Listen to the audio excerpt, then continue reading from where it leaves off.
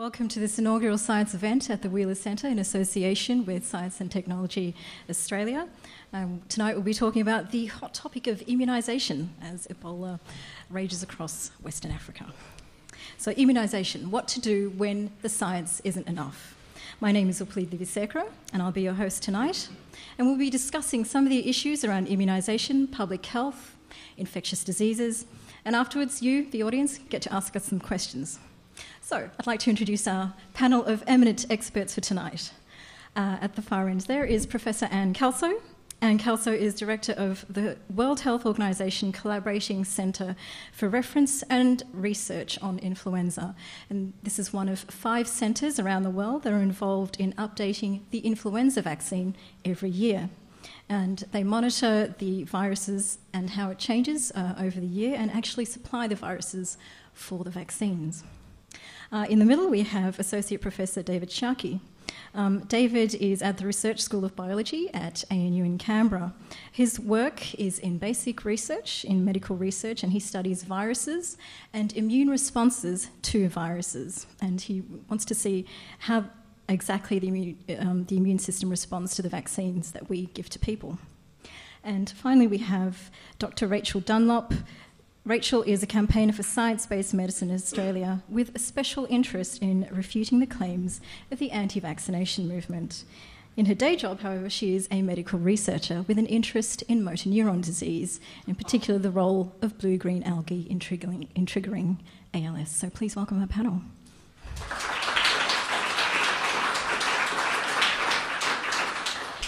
So, broad-scale vaccination has saved millions of lives worldwide, making it the most effective form of disease prevention that we have.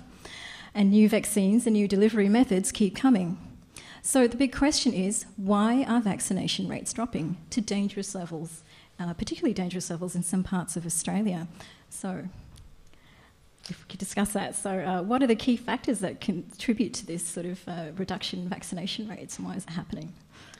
I guess I can start commenting there on what I know from my experience, Upulie.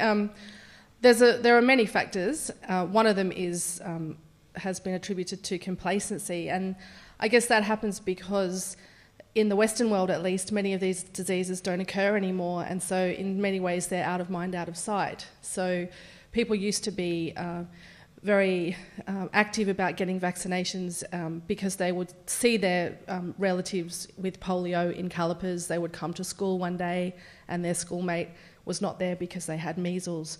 So in a way, vaccination is a victim of its own success because it has been so effective at eliminating these diseases that we don't see them, they're not in our faces. So we kind of get complacent. We're like, well, it's not going to happen to me. That's one of the reasons.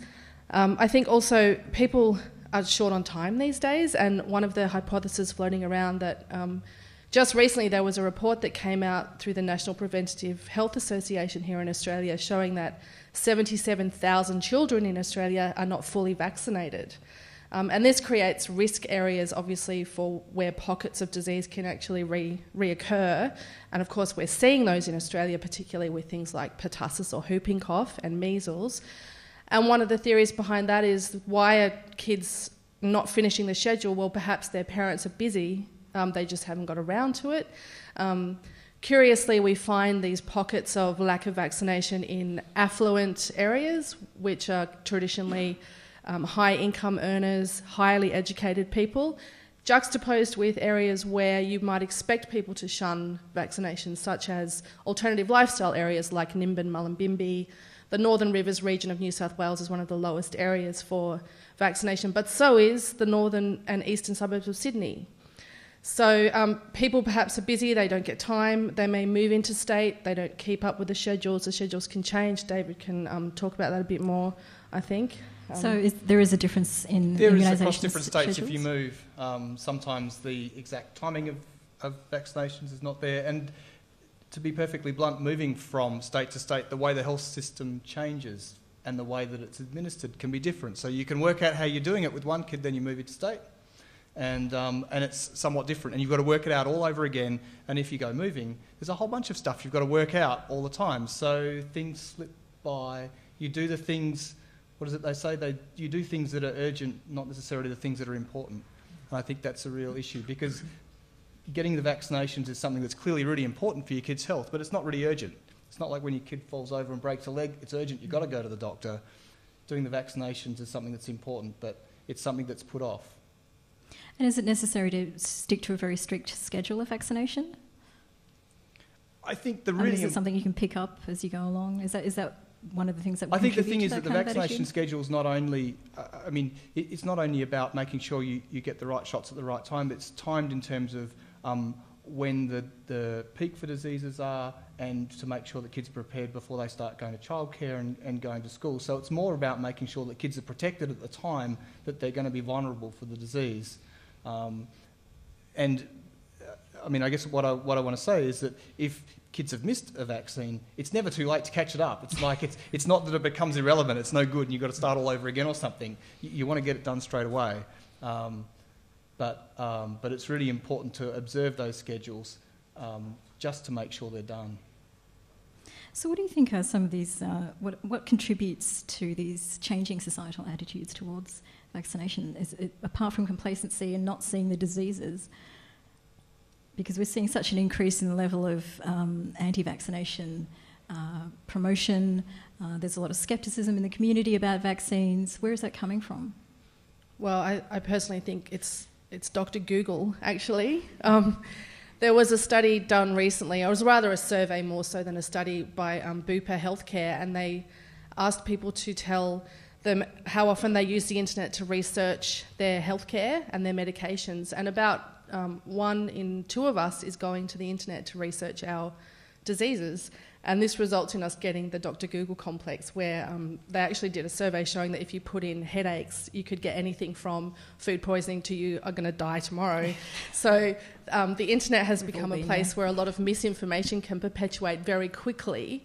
And interestingly, when it comes to looking for information about vaccination on the internet, there's this very distinct arms of information where if you type in vaccination, you're more likely to get information that is not accurate and possibly anti-vaccination. If you type in immunisation, you're more likely to get information that is accurate and science-based and reliable. And you might say, why is that? That's curious. And it's because people that don't believe in vaccination don't believe that vaccines create immunity. So they don't create immunisation in people, so they don't tend to use the word immunisation. So that's a tip for everyone. If you're looking for reliable information, search for immunisation, not vaccination. But I think the media is also complicit in spreading some of the fear and inaccurate information that has certainly surfaced in the last decade. Some people here may be not familiar with the Andrew Wakefield MMR, measles, mumps, rubella story. Does anyone here not know about that? Where the measles, mumps, rubella vaccine was discredited by a doctor in the UK in 1998, and he suggested that it may be linked to autism, and given that nobody really knows yet exactly what causes autism and nobody knows how to cure it, this story that the vaccine is linked to autism was spread like wildfire through the media, and so that's now become, almost everybody here probably has heard that myth, and indeed it's not true, but once the media gets hold of it and it spreads across the internet, it's gone. And so those things can actually instill fear in people's minds, and that can prevent them from going forth and getting vaccinated.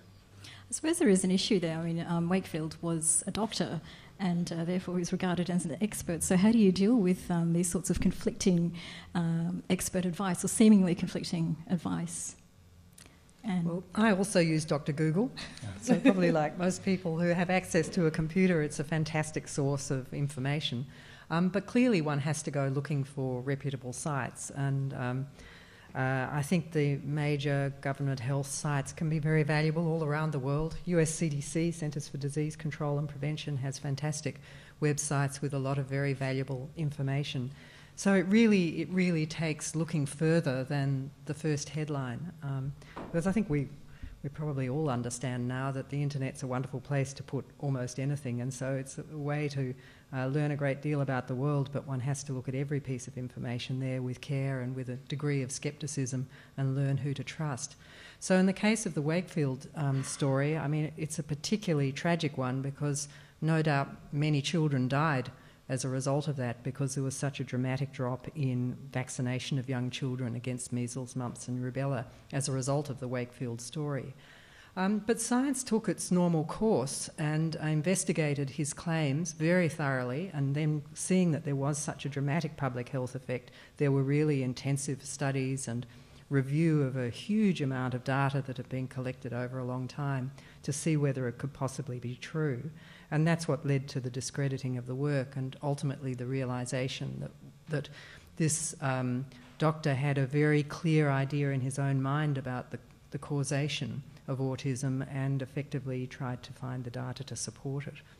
So it's important to know that the doctors and scientists can get it wrong, that they're human, that they have biases, and that's how the scientific and medical process has to work to try to investigate new claims and find out whether they are indeed true. And I think, can I just add something to that, Upulie? I think it's important to note as well that he had some very serious conflicts of interest, and mostly monetary, in fact. He had a patent on a single measles vaccine submitted, and so he was going out into the news and saying the triple antigen measles, mumps, rubella in triplicate is dangerous, but we should split them up. And oh, look over here what I have, a single measles vaccine. So who exactly was representing Big Pharma there in that controversy? And in addition to that, he was being paid by lawyers who wanted to sue the manufacturers of the triple antigen measles, mumps, rubella vaccine.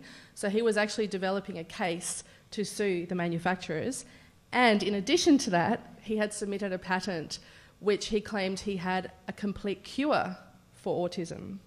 And in fact, I didn't discover this fact until just a couple of days ago because there's a journalist from the UK by the name of Brian Deere, and he was critical in exposing the fraudulent behaviour of Andrew Wakefield. But this patent that allegedly was going to describe a complete cure was absolutely bizarre. He was going to take the measles virus and inject it into mice and then extract white blood cells from mice and inject the white blood cells into pregnant goats and then extract the breast milk from the pregnant goats and put them into capsules, and that would cure autism. Now, that sounds to me like... That's a really interesting experiment that I've never encountered before. So your usual method of developing a vaccine certainly doesn't happen that way. You would carry out a lot of studies in animals and then move on to higher animals as you went along, but you would never sort of exchange across species to that extent, I think. What do you think about that, David? You're involved in designing vaccines. I don't even want to go there. That's just so bizarre. Yeah. That's not even the scientific method. Yeah, no. I don't even know where to start with that. But what I will say, though, another thing that's sort of interesting about the way we talk about science and the way it's portrayed, we really like the iconoclasts. We really like these people who stand up and say, everyone else is wrong, all the received wisdom is wrong, and actually, I've got it right. Now, the interesting thing is there are cases where this happens and the person gets it right and gets it fantastically right. And so, now we take antibiotics when we have stomach ulcers instead of, having these constant rounds of medicine that just lower acid in the stomach. So, it does happen that there is a person who's right. And typically what happens is that over time the establishment does get it right. What you don't find is situations where people have an idea that's completely outlandish and they're out there in the wilderness forever. And if the issue gets traction and people are studying it, eventually either they'll be shown right or wrong, and what happens is things move on. And I think, again, the Helicobacter story with stomach ulcers is a great example of that, because, sure, they were in the wilderness for a long time, but eventually the science moved on, the medicine moved on, and it made a change. What's been happening with the anti-vaccination, actually, that's been going on as long as we've had vaccination. So there were people who suggested the smallpox vaccine was evil and wrong. There's these fantastic cartoons that were drawn. This is the very first vaccine. The very first vaccine. So we're talking 200 years ago. These great cartoons with pictures of people with cows popping out of their shoulders and things, because this is what was going to happen if you had the vaccine, which came from a virus called cowpox. So this movement has been trying to discredit immunisation now for 2 centuries, and all of the claims have been looked at carefully, and it never works out. And I think that's one way to assess the information that's out there. So ask about the iconoclast. Have they been going for 50 years? Are people actually really looking rigorously at what they're saying? And if people are looking rigorously and it looks like they're not right, chances are they're not right. The great thing about science is that although individuals are flawed and individual scientists are flawed, the consensus and the method means that you go back over and over again and test what is being said, do new experiments and add that, and eventually what happens is it becomes a self-correcting mechanism. It becomes self-correcting over time as more studies are done, which is the best bit about it. Why do you think it took so long to discredit Wakefield? And then sort of the media cycle of that took quite a long time as well to sort of pull people back into vaccination. Did it take a long time? I think the issue has more been that the story has hung around long after it was discredited. But it's also interesting, Rachel, the stories you just told about Wakefield. It took a long time for all of those conflicts of interest to emerge, I think. Yes, it did, yeah. And that, interestingly, that was a journalist, an investigative journalist from the Times, not another scientist. And this, of course, raises issues with peer review, which, if you're not familiar with how scientific papers are published in the community, they are sent to our peers and they look over them and they make decisions about whether they should be published or not. And that paper, the Wakefield paper, contained many things that should have been red flags to the people that peer reviewed it, and it went through without them picking those up. And as recently as just this week, a very similar event has happened with a guy from the Centres for Disease Control by the name of Dr. Hooker, who published a paper saying that autism rates in African American males was hundreds of percentages higher when they'd had the measles, mumps, rubella vaccine. And this was published in a very small journal, unlike the Wakefield paper, which was in a very respectable medical journal. But it got published, and it was only this week that this new one was retracted when it was deemed that he didn't reveal conflicts of interest and he'd used statistical methods that were dodgy. But for a very long time, this hashtag was going around called CDC whistleblower, saying this one maverick doctor, like David has said, has come out now and he's exposed the entire Centres for Disease Control for hiding this, that autism is linked to this vaccine for decades. And of course you must exercise scepticism in that case, and it only took about 2 weeks for his paper to be pulled. But, the horse has bolted once again. And here we go with the media cycle again. And even last week on the news in Channel 9, they covered this. And to someone who's a scientist, and I can look at that and go, well, clearly that's nonsense, but the public doesn't have the ability to determine why those statistics are wrong, where are these conflicts of interest. So once these things get out into the public, it's very difficult to bring them back. And I like to refer to it as like ringing a bell. Once you've rung a bell in people's minds, you can't unring it. And once you scare people into thinking that a vaccine is linked to autism, that will always be in their thoughts, and you can never remove that from their thinking. And it's sort of difficult to convey the nature of the scientific method in a short news report as well, and how it will eventually self-correct, or why you'd look at it at an epidemiological study, and it's very defined in its parameters. But when you're reporting that information, you're not necessarily going to talk about those issues. So I guess the question is, are there any toxic components in vaccines, as people who have actually worked on vaccines? Well, it depends on what you call a toxin, but I mean, diphtheria toxin is a vaccine, isn't it? But if we mean toxic in the sense that it's something that's there specifically to hurt the person who receives it, then no, of course vaccines are tested, developed and tested extremely thoroughly to avoid having components which would cause damage in the person. It's a very complex area because we know that with some vaccines, with every vaccine in a tiny number of people, there'll be adverse events which are undesirable. And we'd love to get to the day when no vaccine would ever cause an adverse event in any person. and that we will be able to identify the people who might be more prone to having an adverse event with a vaccine than we currently can today. So it's a very important area. And so as in with any drug or vaccine, you need always to be making that balance between benefit and the risk. So when vaccines are developed, there's this, as we've already discussed, there's this extensive testing that starts with an idea in the lab through to testing in animals, through to ultimately testing in a very small number of humans, and then finally larger scale trials. And of course the very first thing that everybody's looking for in those experiments in humans is safety. It's the very first thing. The first trials are designed entirely to find out whether the new product, vaccine or drug is safe. And it's only when it's shown to be safe that the work continues to find out how well it works. It's actually a really good point, because I was having a conversation with actually my mum over what I did, because one of the viruses I work with is the cold sore virus, and there was a thing in the paper saying that there was great hope there was this vaccine for the herpes simplex virus, which causes cold sores. And she wanted to know if that had anything to do with what I did. And I said, well, no, not really, but I'm really curious about this new vaccine. So I had a look, and in fact what had happened is it had just passed what we call phase 1 clinical trial. The way that it was reported, though, was that this was a vaccine that was showing great hope, presumably to protect. But the reality was that the trial that had just been passed was one of these phase 1 trials, and really all they were saying was this thing is safe. Yeah.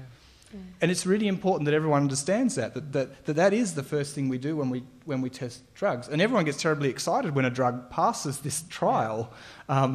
Obviously, if something looks like it might not be great to put into people, or even if they feel rotten for a little while, it's probably going to be the end of that drug or that vaccine. But it doesn't necessarily yet mean that it works. There's an awful lot more work that's got to be done. But you don't even go to do the large trials required to see if it's going to work, unless it passes this first safety hurdle. And the standards have got higher and higher. And I remember hearing Peter Andrews, who's more recently been the chief scientist in Queensland, saying that if we set the standards that we have today, when aspirin was first introduced, it would never have passed. And that's because in a small number of people with use of aspirin, you'll get a little bit of bleeding in the stomach. Now, aspirin is one of the most successful drugs we have. It's tremendously useful. We've all used it, I'm sure. And yet we wouldn't have that as one of our basic drugs if we set the extremely high standards we have today for not causing side effects. So it's a very, very difficult balance. And it's a balance that's set particularly high for vaccines because they go into healthy people. With some drugs, if they're for somebody who's being treated with a very serious illness and perhaps a terminal illness, then you'll tolerate toxicity that you would never consider in a healthy person because it's so important to give the person a chance of survival, and you know that their chances are very low otherwise. But when it comes to vaccines that are for healthy people and particularly for children, then the barriers have to be extremely high because nobody wants to do harm. Yeah, I think there's also a different definition of toxin on Dr. Google, Anne, that you might be familiar with, which involves taking the inserts from vaccines and then breaking down the individual chemicals and looking up the worst case scenario, the scariest thing you can find, like mercury, for example. Yeah, I think that's what I was thinking of when I was asking well, I really like that because the where mercury comes in is that it's a compound of mercury, right, and thimerosal. So it's not actually mercury itself. And I saw a great cartoon somewhere. It was a riposte to an anti-vax cartoon where they showed this guy wearing incredible amount of protective stuff, handling mercury, saying, you know, this is how I handle mercury in the lab. And then underneath he says, but when it's in a vaccine, I feel perfectly safe. But then, and so there was an anti-vaccination. Underneath it was somebody kitted up similarly, handling chlorine. This is how I handle chlorine in the lab. And then there's someone putting salt on their chips. Curiously, when I use table salt, I feel perfectly safe. The point is that you have to be very careful about the claims and about things that are said. A compound is not the same as an element. Things can sound incredibly similar, but it doesn't make them the same. Don't forget that you can drown in water. Yeah, that's right. And I think also, further to your point, David, is that the poison is in the dose. Yep. So, yes, exactly. For example, anti-vaxxers like to pick on formaldehyde, which is a chemical that our body actually makes anyway. It is in some vaccines, but also there's more of it in a pear that you would eat than there is in a vaccine. So the levels of these chemicals or toxins that are in vaccines are there for a reason, and they're at low enough levels that they're not going to cause toxicity in people. But like Anne said, I mean, just recently, I don't know if you guys saw this, there was an article in the paper about a woman who went on a detox diet, and she drank 5 litres of water in a day, and she ended up in ICU for 3 weeks or something because she completely flooded her system with water, and then all her electrolytes were out of balance, and she ended up in a coma. So water can also be very toxic in high doses. So it's homeopathic diet. Yeah, it's about the dose is in the poison is in the dose, you know. I mean, there's cyanide in apple cores, in little apple seeds or in apricot seeds. Peaches and apricots, I think. But we're not all dying because, we're not taking a big enough dose of it. Yeah.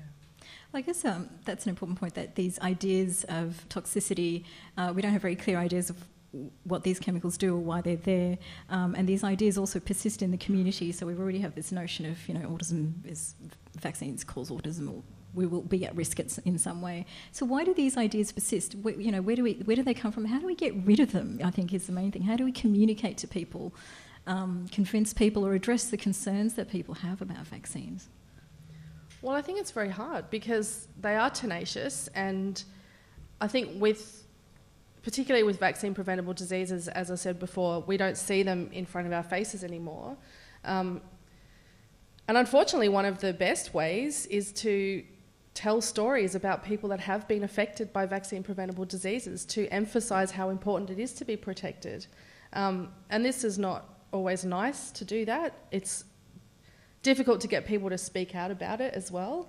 But there are some very brave parents in Australia who have done that in the last few years. And also a couple in New Zealand whose 7-year-old contracted tetanus and was in hospital for 12 months and had to learn to walk again and eat again, and because they had decided that there were too many toxins in the vaccine. But then he got tetanus, and that was a lot worse. And, I've spoken to people who talk about how in court cases, people come out with their children and say they're vaccine injured, but there's also the other side, which is children are injured from vaccine preventable diseases, and maybe this is the way that we can convey to them it's very important to remember you need to get vaccinated. What do you guys think? I think that's true. I think we all understand stories that we can relate to our own lives, whether we're scientists or doctors or any other professional person. We understand those stories much more acutely, and I think it is a good approach to take. I think also the anti-vaccination lobby itself uses stories as a very powerful way to explain their position. So it's a very, I think, a successful way to present a counter view. What's much harder to talk about is odds. And yet everybody, we're a gambling country, we will understand about odds at the races, but we don't always understand or project that very well into thinking about the odds of infectious disease and the types of illnesses and damage we could experience in our own lives if we didn't have vaccines. And so, of course, the anti-vaccination lobby naturally is going to focus on the negative effects of vaccines, those rare adverse events. And it's easy to do that if you live in a community where, as you said before, you're not often seeing people who are exposed to the traumas of infectious disease. But smallpox has been eliminated, but it's only a few decades ago. The last natural case was in 1977, but that was an infectious disease that shaped the world's population. It was an absolutely devastating disease. It's killed very many people and scarred others for their lives. And we can easily forget that it's, in a way, one of the greatest triumphs of human science and medicine that awful disease has been completely eliminated from the face of the earth by vaccination. It wouldn't have gone any other way. WHO is trying to do the same for polio, and it's really hard. because there are still countries which are not allowing the polio vaccinators in, and so there are some pockets still where polio can spread. It means now that somebody from one of those countries could bring polio back into this country. So we're now in a globalised community where we need to pay attention to the whole world of vaccination issues, and I think take advantage of our own access to vaccines to make sure we are protected from those that we don't see in our own community anymore. I think that's a really important point, Anne, because in 2011, which was only, 3.5 years ago, a 22-year-old woman in Brisbane died from diphtheria. Now, who's ever heard of diphtheria anymore? I got rung up by someone in the media to say, can you talk about this death? And I had to Google it because I was like, oh, do we still have diphtheria? And what had happened there was she hadn't been vaccinated as a child, and her friend went overseas and brought it back into the country, and she caught it from him when he'd been travelling around. So most cases these days of vaccine-preventable diseases are coming in, they're imported. And of course we're seeing that with Ebola in America now, and there was a scare in Brisbane a couple of weeks ago, and the UK has had a scare, because people get on planes, you can be anywhere within a very short time. Yes. But I think that's another thing to bring up. We seem to have a somewhat opposing view. So on the one hand, there are all these childhood illnesses which used to be a real plague on our communities, which everybody knew.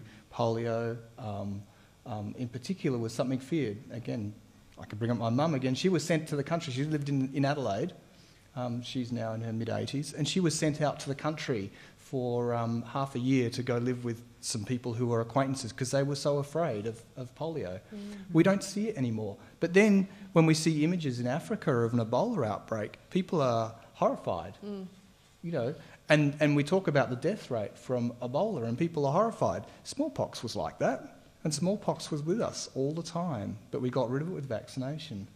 But then, interestingly, measles is more scary, really, than Ebola, because it's more virulent, and you can catch it from sitting next to someone on a plane, and it's airborne, and so people aren't really scared of measles that much, and they probably should be. There was a UK band called the Measles. Oh, really? There was. They called themselves the Measles because they wanted to be really catchy. Oh. Yeah, is that a scientist joke, Dave? No. I have to admit that when I do my med school lectures, sometimes I Google, and it's amazing what you find. But there's another very sad thing about measles, and that we've just talked about people coming from other countries into our own and potentially bringing vaccine-preventable diseases.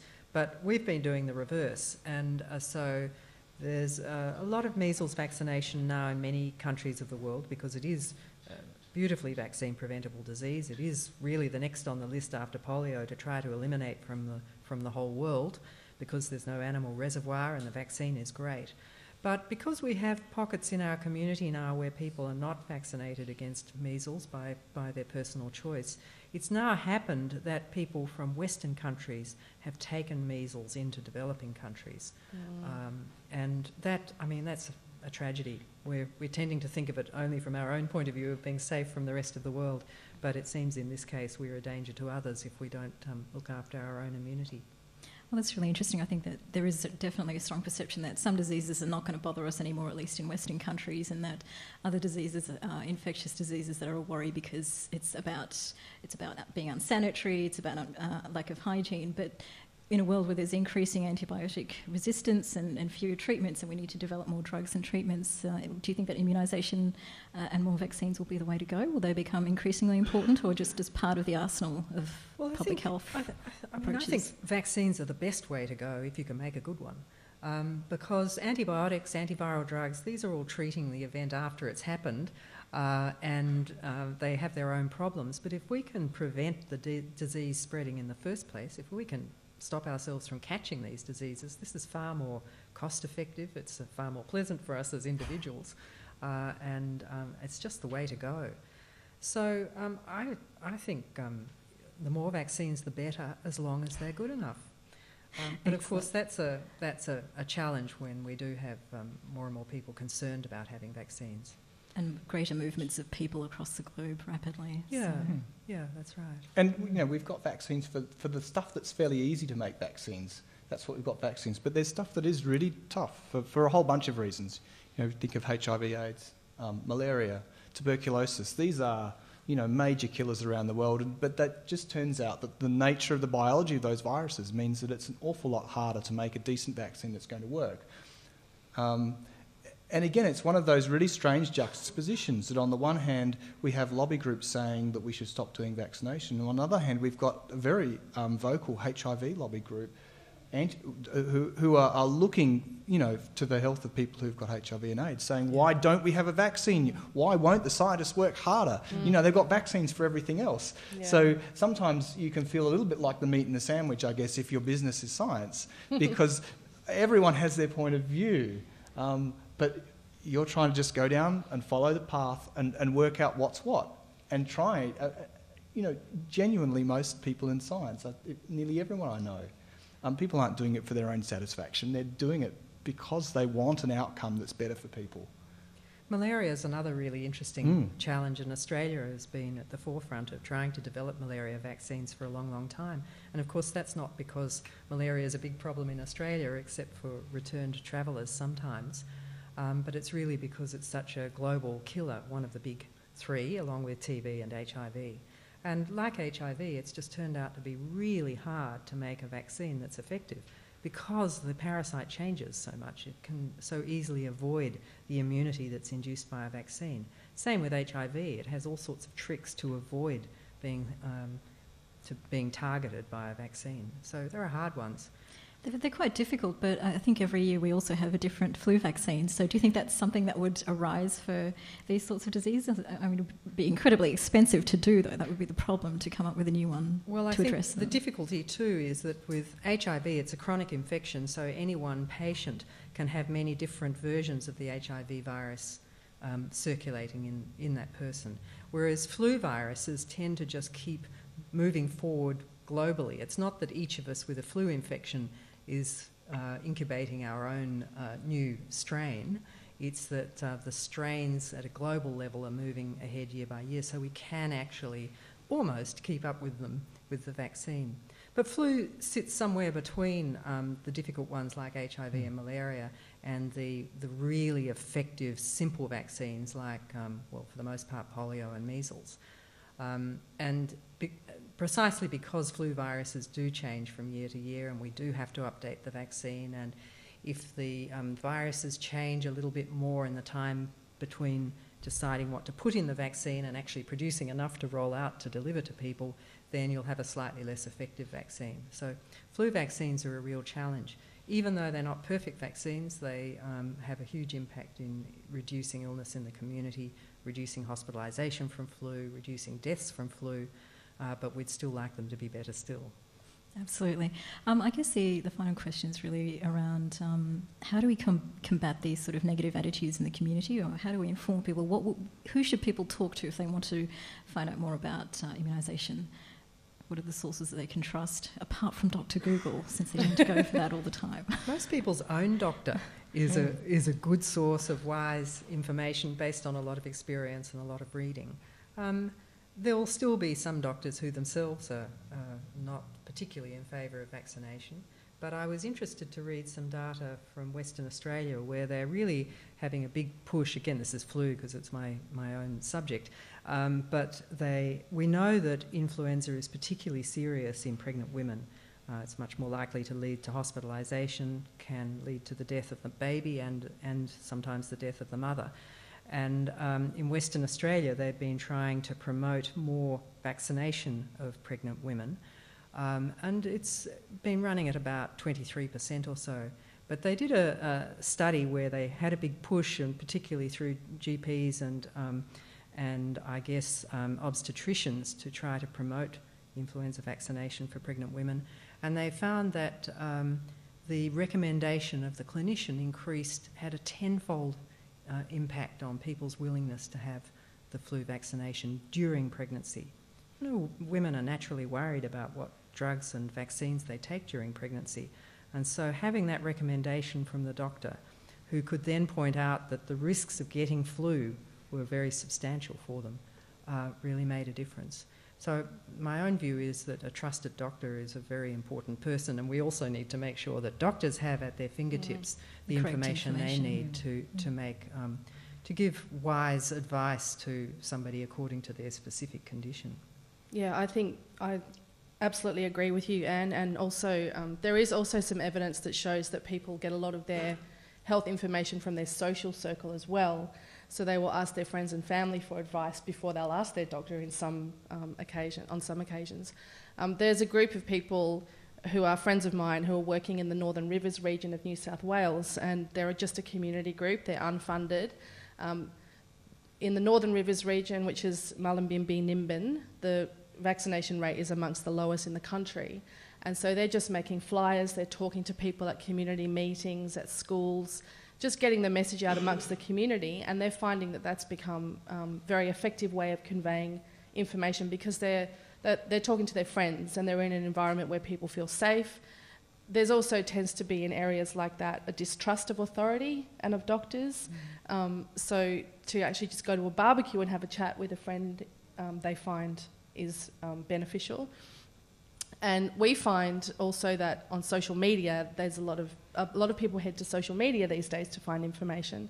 So I'm actually an administrator of a Facebook group called Stop the Australian Vaccination Network, where we try to refute misinformation or incorrect information about vaccination and answer people's questions, because many people are just confused. And they do Google vaccination and they find the #1 website in the country is an anti-vaccination website if you Google vaccination. So they just want explanations for things. There's only about 2% of the population in Australia that absolutely refuse to vaccinate, but there's something like 10 to 30% that just want more information. So we try to just get out there and provide information, write blogs, get on to social media, answer people's questions, and then they can make up their own mind from there. Okay, well, maybe just one last question before we go to questions from the audience, which is basically, what is the future of immunisation? I think we'll be moving on from terrifying needles to different delivery methods. So what does it look like for vaccines in the future? There's so much interesting research going on how to deliver vaccines in a way that achieves two things. First of all, is more acceptable to the patient, and particularly when we're thinking about children who can be hard to vaccinate. But is also more effective for inducing strong immunity. So learning the best ways to deliver a vaccine so that it gets exactly the right sort of immune response to protect us when the real bug comes along. So those two things together are leading to a lot of research on patches and little pads with tiny little needles that you hardly feel on them, and oral vaccines, nasal vaccines. Sprays as well. Sprays. I think the other thing that's driving that is that there's much more multidisciplinary medical research happening now. So, exactly. These so-called nanopatches, it's because there is physicists and engineers who are getting involved in doing this. Typically in the past, these people have been, it's the heart, it's the medical, the things like pacemakers and those sorts of things. They haven't been bringing that type of science to things like vaccination, drugs and wet biology, if that makes sense. But I think this has been a really big move in medicine, and we're seeing more and more of it.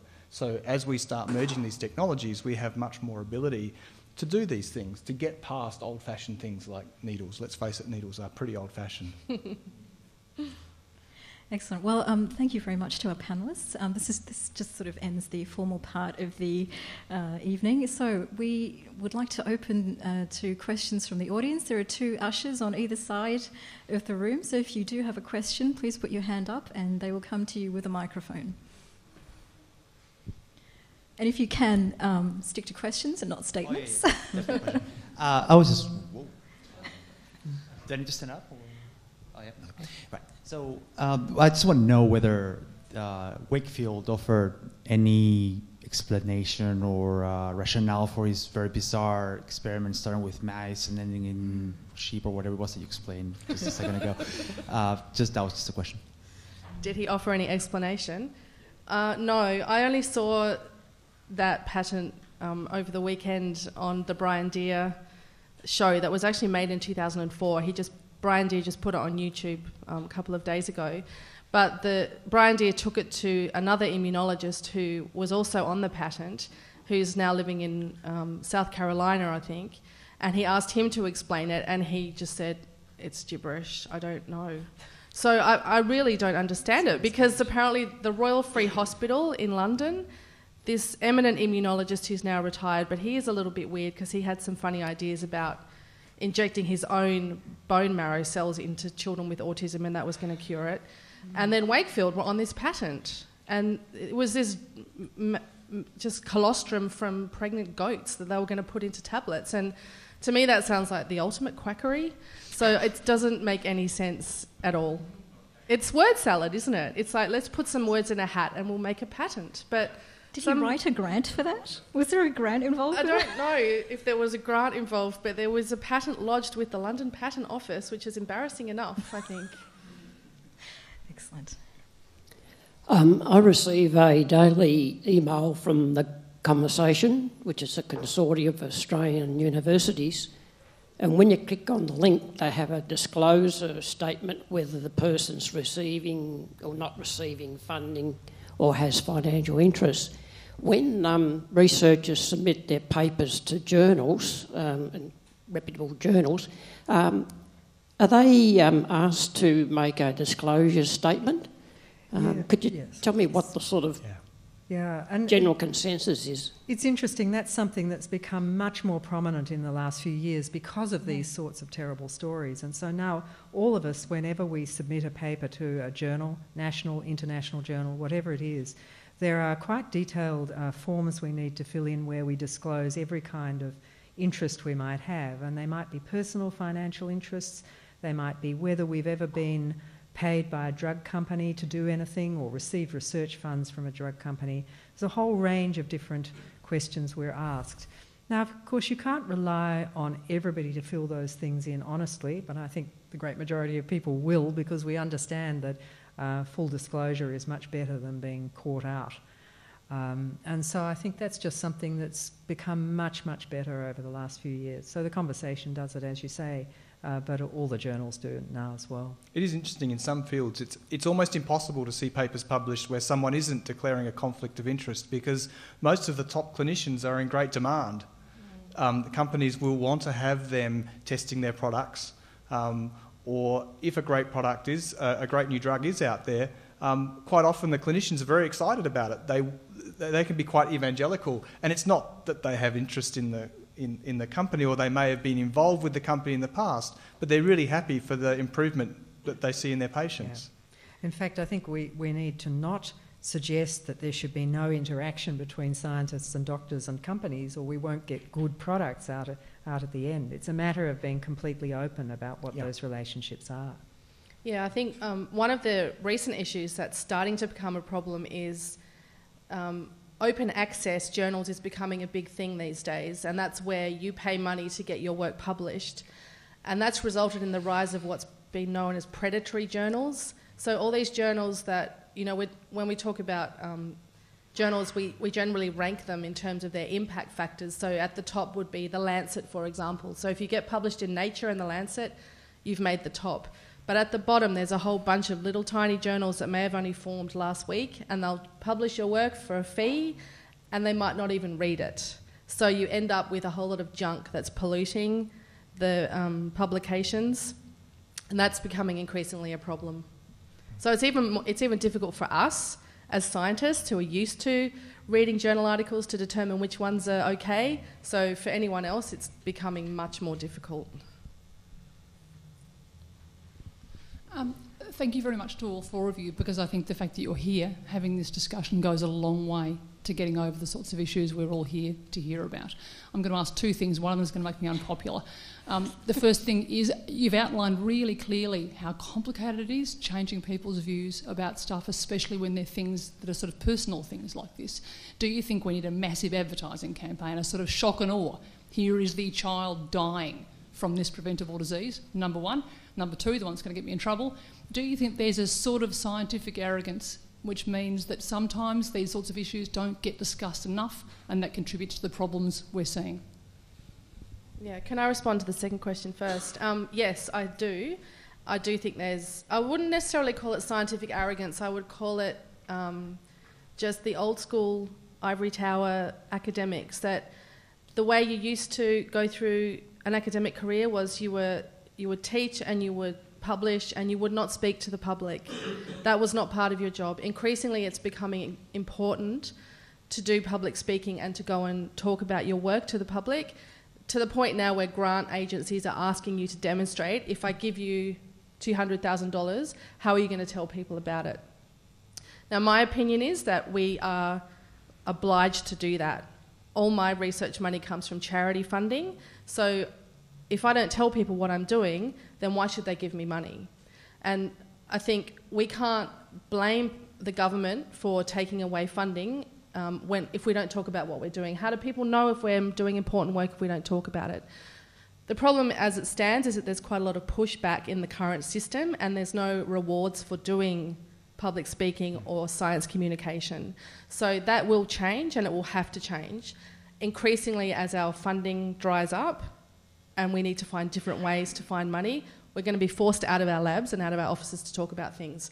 But for a long time, it's just been the old school academics that have gone along that path and thought, well, I don't need to talk about this stuff. But yes, I agree with you, and I think that is a big problem, and it's going to have to change very soon. That's how things are moving. It's not good enough anymore just to talk to the scientific community. No. You do have to communicate more broadly. I think also, though, there's this idea that perhaps maybe wasn't so much, but we all live in communities, and that means that you meet other parents of kids at school, and that can be quite challenging if people have different opinions to you. How are you going to go about that? And I know that's an issue that I face and other people face.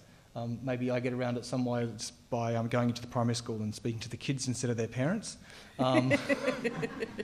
But actually, I think that's a really useful thing to do as well. Is to get and to speak to kids. Kids are really excited about the natural world. They want to know what's going on, and they're not stupid. They can think about things for themselves as well. So I think that's a great way to start the conversation. It's not, you don't have to sit down and do formal things. Anything that you do to talk about the issues is really helpful. And often there's a lot of, so we're talking about immunisation, but just talking about the way that we approach science and think about science can be useful. Talking about issues like relative risk, the odds of things.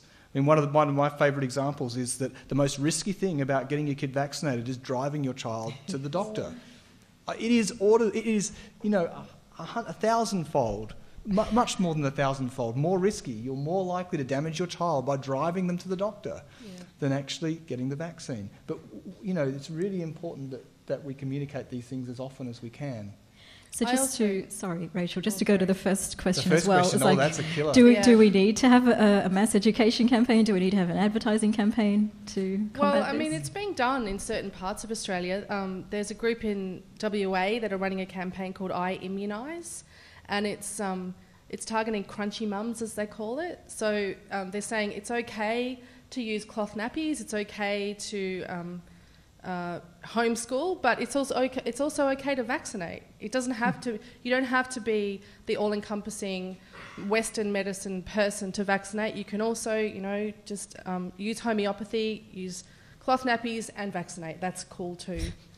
And that's been very successful in WA. As I mentioned before, there's the Northern Rivers Vaccine Supporters Group in Mullumbimby and Nimbin. They're working to do grassroots stuff. And the group I work with, Stop the Australian Vaccination Network, we're doing grassroots stuff as well. And that has been very successful, our campaign particularly, in educating the media about how to deal with issues surrounding science and medicine, in particular vaccination. Because there's this phenomenon with the media where they're obsessed with doing balance in stories. So every story has to have balance. And normally that's a good thing.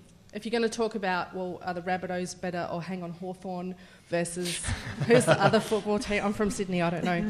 I don't know. Then you would get two people head to head and you'd argue until you run out of time. But when it comes to science and medicine, the evidence that vaccination is beneficial and safer than getting the disease is 99.9999%, and that there are adverse events is 0.0111. So why would you put two people on TV and give them 50% of the time to argue that vaccines are bad? So we've spent a lot of time trying to emphasise and reach out to media to say, look, you don't need to do this. You can talk to a mum who's had a child that got a vaccine-preventable disease. You can talk to an epidemiologist, an immunologist, but you don't need to get on someone who, if you're doing a story about going to land on the moon, you don't talk to a moon landing denier. The same as you wouldn't talk to a Holocaust denier if you're doing a story on the Holocaust. You just wouldn't do that. So why do that with science and medicine? And I think that has been very successful because evidence shows that when you do stories that term for that to describe that is false balance. When you do stories like that, particularly with respect to vaccination, people believe that there is a real argument amongst experts that this thing is actually might not be safe. So it's better to just have those opinions expressed, but not in that format. So I think grassroots is, I think, the place to start. I don't know that a big advertising campaign would work because people would just be suspicious that it's big pharma funded and the government did it and it's all part of the conspiracy, the shock and awe thing I don't think would work necessarily. It's hard to say. I mean, it worked fantastically well at the start of the HIV epidemic with the whole Grim Reaper thing. Well, actually, it didn't work well. Did it not work well? No. Everyone says it worked well. Well, my information is that it backfired because people became very frightened then of people that were HIV positive and anyone that...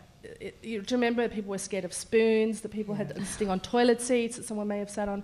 Because Simon Reynolds wrote that campaign and I knew him at the time and that made him a millionaire. He was 21 when he wrote that.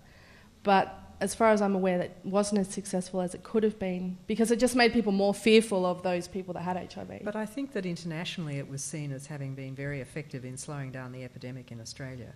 And so it may not have been the best campaign that it could have, possibly, but it actually did have a very big impact. In terms of the social impacts, maybe not. But that's what I thought too. In terms of actually the way that the epidemic spread here compared to how it was, people felt that was well done. But I think perhaps what this illustrates is the difficulty of shock and awe. Yes, that's right. that it's really easy to get that wrong and to have it backfire.